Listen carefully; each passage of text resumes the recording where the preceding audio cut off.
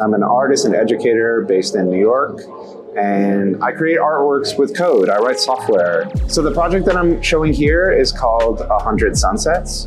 And it's really inspired by a road trip that I was taking with my family. We went to Canada and came to Maine, and we spent a week living on a boat. I was staring at the sun, at the light reflected on the water, and I was thinking to myself, I could never in 1,000 years recreate that with code, but what would it be like to try to recreate that feeling?